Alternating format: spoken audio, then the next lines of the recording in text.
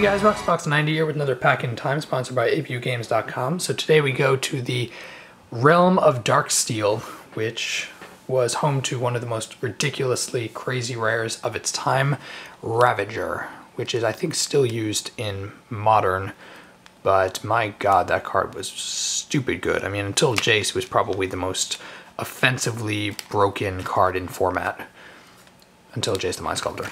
So let's crack it open and see what we got in Darksteel pack.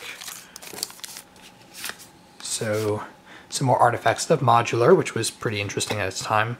Modular lets you move 1/1 counters when things die around artifacts.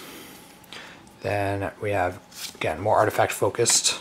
Probably good in Showroom maybe. Reap and Sow, which was a versatile destroy spell. Again, the Entwine is very powerful. Affinity, which is still a huge deck in Modern. We have a Whispersilk Cloak, decent for protecting and letting your general through. Machinate, Acolyte, Moon Vessel. Uncommons, we have a Volshulk Warboar, a Nurok Transmitter, which manipulates artifacts, so it's kind of cool. Thunder Staff, and a Well of Lost Dreams. Never saw this card before. Whenever you gain life, you may pay X, where X is less than or equal to life you gain. If you do, draw X card. Whoa. Okay, that could be really powerful in an EDH life gain deck. I don't know if there's some sort of combo deck or something with it, but that could definitely be useful in EDH life gain.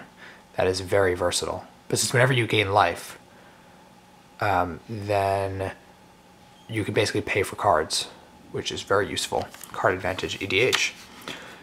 So that was our Darksteel pack. Let me know what you think about the contents below in the comment section as well.